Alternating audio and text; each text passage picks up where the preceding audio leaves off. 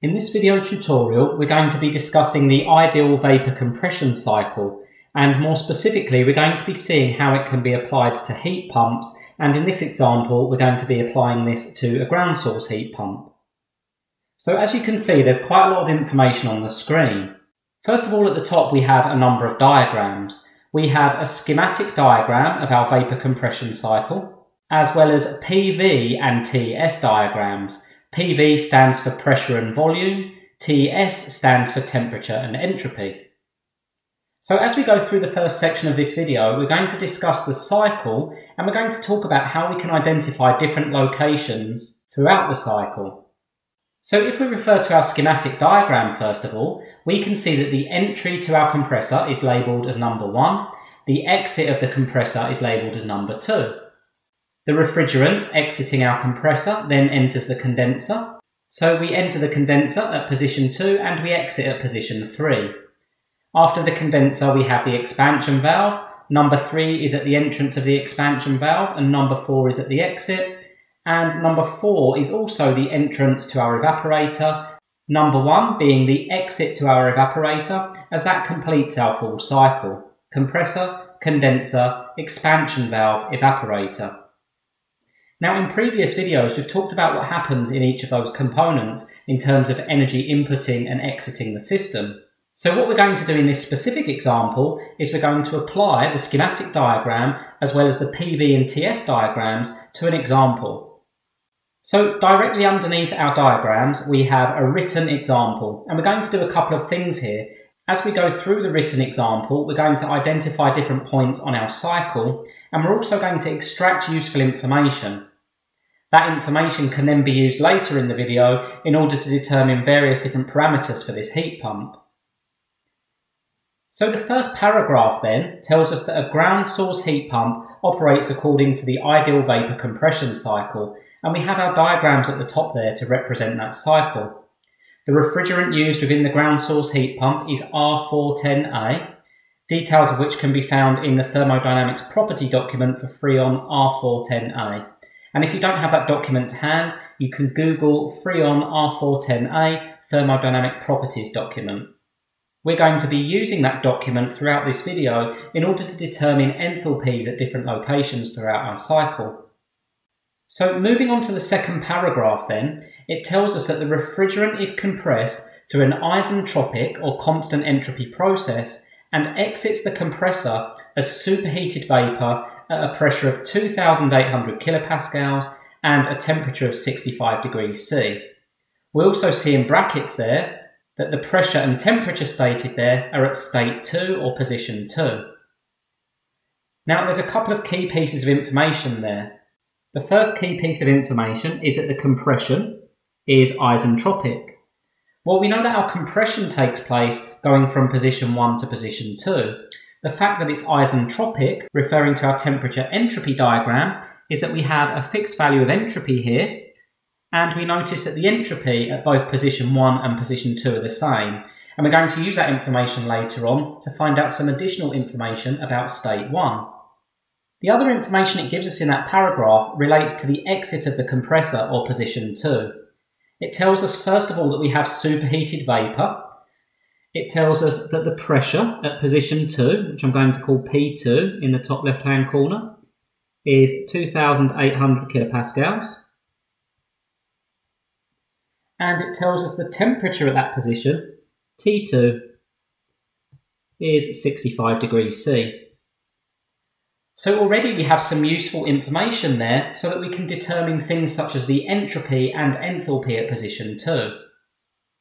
Moving on to the next paragraph then, it tells us that the refrigerant from the compressor passes through a condensing heat exchanger and heat energy is transferred from the refrigerant into the room.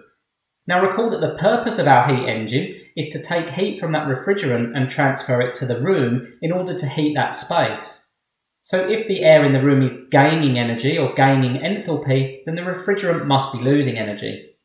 It is worth noting that at position 2, we have our very high temperature refrigerant, and in fact that's the hottest point for the refrigerant in this cycle.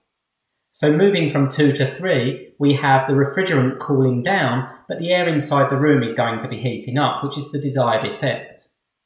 So it goes on to say that in doing so, the refrigerant cools at constant pressure until it reaches the dry saturation point at 2,800 kilopascals and continues to lose heat energy as it changes state back to wet saturated vapour, also at 2,800 kilopascals. Now once again, there's a few key pieces of information there. We know that at position 2 we have a pressure of 2,800 kilopascals. But if we refer to our PV diagram, we can see that the pressure at position 2 and position 3 is actually the same. Therefore, its pressure remains constant. As we refer to our temperature entropy diagram then, we can see that the pressure throughout this period here, between 2 and 3, remains constant. So the pressure at this point here is 2,800 kilopascals, and the pressure here is also at 2,800 kilopascals. Now that's some useful information about position 3, so we'll make a note. P3 equals 2,800 kilopascals. The other thing we note from both our temperature entropy diagram and our pressure volume diagram is that at position 3, we're sitting here on our wet saturated vapour curve. We're in that exact same position on both of our diagrams. We'll talk more specifically about that later on, but the fact that we're at the wet saturated vapour point there enables us to determine additional information about position 3. And in fact, I'm going to make a note now that H3 equals HF. The reason it equals HF is because the F signifies that we have wet saturated fluid or wet saturated vapour. And that's HF at 2,800 kilopascals. We'll determine our value for H3 later on, but that's an important piece of information that we've managed to extract from the question and from our diagrams. So moving on then, next the refrigerant enters the expansion valve. So we see from our schematic that position 3 is the entrance to our expansion valve, where it is expanded through a constant enthalpy throttling process, becoming a cold, low-pressure, wet vapour prior to entering the evaporator. So there we're defining state 4. Well, the fact that we have a constant enthalpy process means that H4, the enthalpy at position 4, must equal H3. Therefore, if we can determine H3, we can determine H4. The other thing that it tells us here is that we have wet vapour. And I want to draw a comparison here, because in the previous paragraph, we were told that we have a change of state back to wet saturated vapour. The reason position 3 is wet saturated vapour is because we're sitting on the wet saturated vapour curve there. The reason position 4 is just wet vapour is because here you recall we're somewhere between wet saturated vapour and dry saturated vapour, meaning we have a combination of liquid and gaseous vapour at position 4.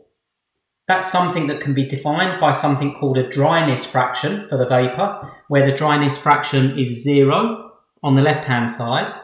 It's 0 because it's not dry, it's wet saturated. And 1 on the right-hand side, where it's dry saturated vapour. So position 4 would have a dryness fraction.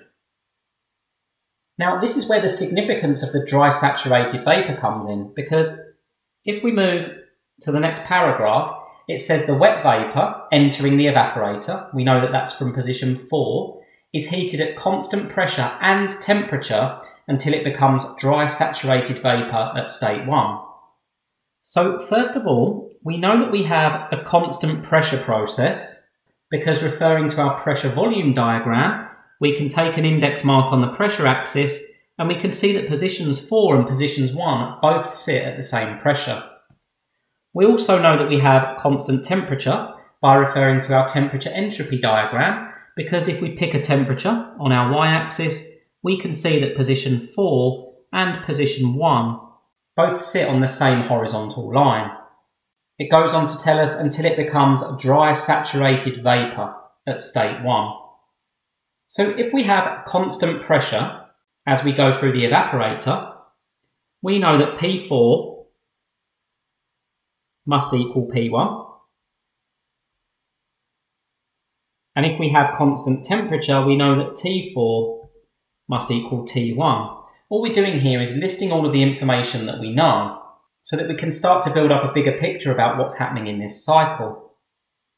Now note that we don't yet know what the pressure is at position 4 or position 1, so I'm going to put equals question mark. But what we do know is that the enthalpy at position 1 equals the dry saturated vapour enthalpy at that pressure. I'll just put at question mark kPa because we don't know that pressure as yet.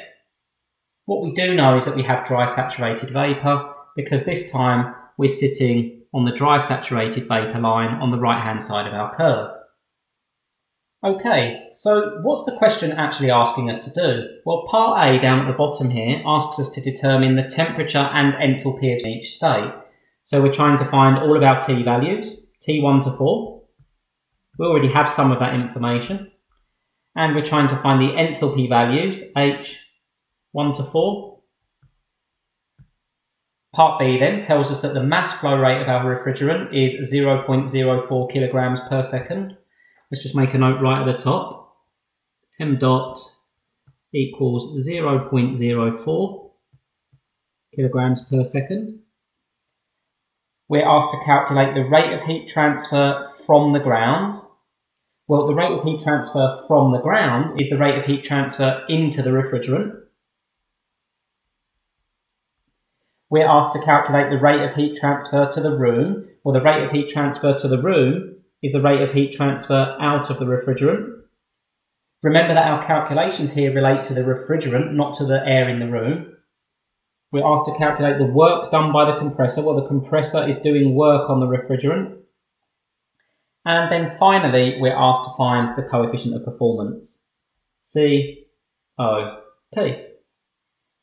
So there's a lot of information contained within that descriptive question. And by using our PV and TS diagrams, we're also able to extract additional information which isn't necessarily given within the question.